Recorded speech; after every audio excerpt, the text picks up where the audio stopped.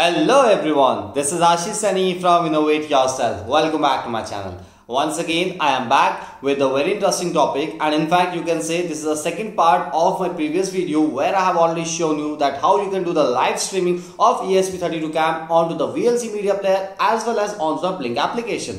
So that's all that we have seen in the previous video, but this time I have come up with a very interesting topic, and in fact you can say that is a very important topic that you require while doing this live video streaming. Because in the last video where I have shown you that how you can do the live streaming of the video from ESP32 Cam onto the Blynk application, there was one problem you can say, and that problem was that currently you were able to access your ESP32 Cam live streaming locally. In fact, if you are connected to the same network, then only you are able to connect to that service, otherwise you will not be able to access that. So in this video I'm gonna show you that how you can do this, let's say how you can remove this problem and how you can make it globally accessible. Sounds interesting, right? So in this video this is what we are gonna do, and here I will show you that how you can make, or let's say how you can convert your local IP address to the global IP address. So that is all that I will be showing to you in today's session, so that you can make it globally accessible from all across the world. So that is all that we will be doing. Now let's straightforward go to the project and let's understand how we're gonna do it. So let's get started. Alright, so in the last video I have already shown you that how you can upload the code and how you can do the live streaming from the ESP32 Cam onto the Blynk application and the VLC media player. So that's all that we have already done. And last time you can see here is one link, here is one stream link that you are getting right now.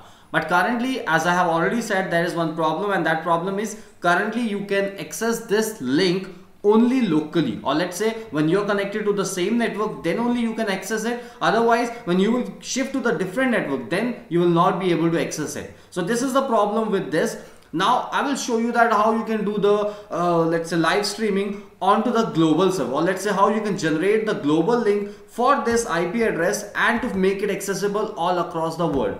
And to make it accessible, in this video I'm going to show you the very interesting and a very simple thing which maybe I have already shown you in one of my previous videos during the Rasa chatbot. So in there I have already shown you. So we are actually going to use the NGROK. So NGROK we will be using, that is actually making your local IP address to the global IP address. So this is how we are gonna do it. So it's up to you, like whether you want to make it accessible for some time, or you want to make it accessible for full time. So it depends on you. And currently, just because we will be using the free version of NGROK, so that's the reason we will be able to access it for some particular time, and that will be like for 2 hours. After that you will be able to access it for how much time you want. So that's all up to you, like how we will be doing it. Now let me show you how you can convert this first of all.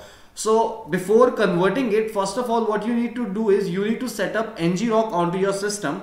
And how you will be setting up NGROK onto your system, for that I have already made one video onto my YouTube channel, so you can check that. So in there I have already shown you like how you can set up the NGROK, how you can log into that, how you can set up that thing, right? So for that you can see like here is one video which I am showing to you, and don't worry about the link, I will leave a link in the description so you can directly check it, and accordingly you can set it up, right? So this is all about that. And currently you can see I'm using the Linux version, so that's the reason I'm working for Linux. But below that, if you will notice, you have different operating systems as well, like Mac OS, Windows, Mac, Windows 32 version, Linux, and different version, or let's say different operating system. So whichever operating system you are working on, just go as per that and accordingly set it up. So in this way you will be able to set up very easily, and after that we can further connect our ESP32 Cam for a global server, or let's say for a live video streaming on a global server. So that's all that we will be doing. So this is all about that. Now let's go back, because on my system it's already set up, so I don't need to do it again. But if you want to check it, like you can check this video and you will be able to set it up very easily, right? So let me go to my directory where I already have it, and let me make it globally accessible, right? So for that let me go to downloads, because I have it in downloads only. So for that just go in here, and in here just search for NGROK. So go to the NGROK directory, and in here you will find some NGROK and the requirements. So NGROK is the main one, so I will be opening command prompt, or you can say the terminal, or for the same location. So I will be opening it, and in here I have to run this command /NGROK HTTP space.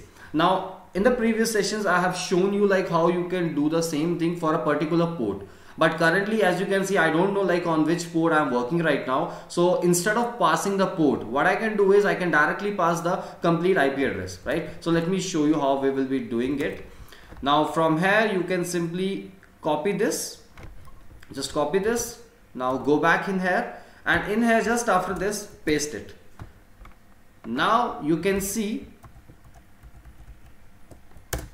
I have the complete link over here, I have the complete command over here. Now when I will run it, you will see it will generate the global IP address for you. In fact, it will create a global forwarding for you, right? So this is the HTTP one, this is the HTTPS one. Now whichever you want to use, you can use it, but currently I will be using HTTP, right?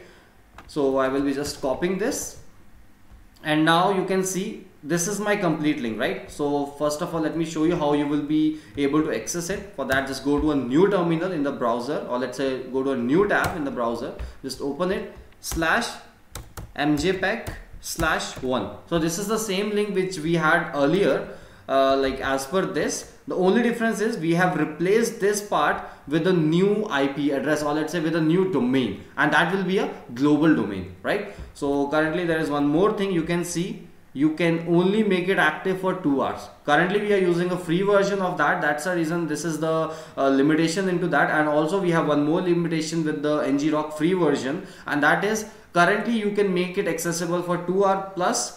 You will be able to access only for one system, right? At a time you can only use one link. Other than that you will not be able to use for multiple links, right? So this is one thing, and this is actually for the testing purpose. You can say if you want to make it global, you have to purchase it, or you have to purchase some domain where you can completely set it up, right? So it's for that. Now we have this. Now let me open it up. Hi, can you see?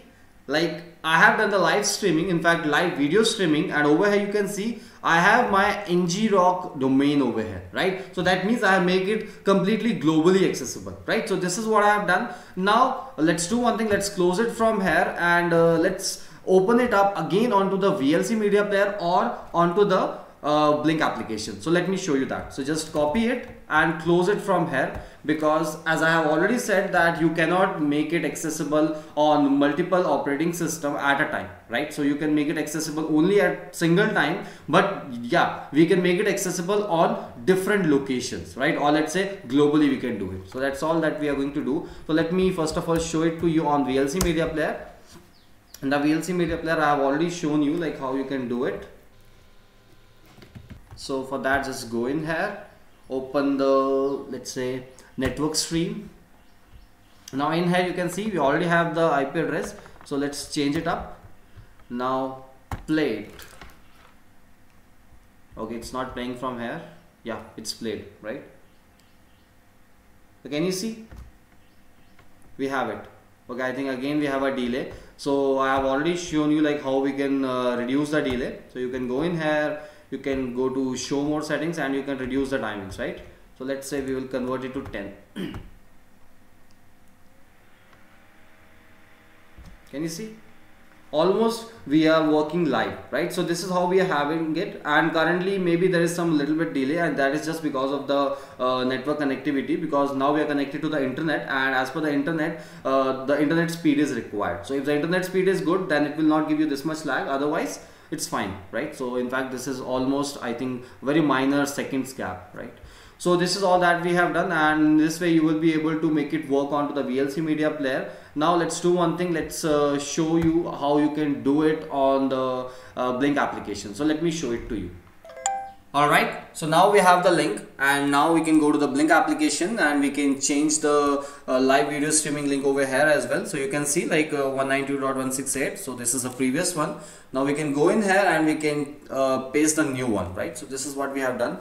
Now go back and start the live video streaming, right?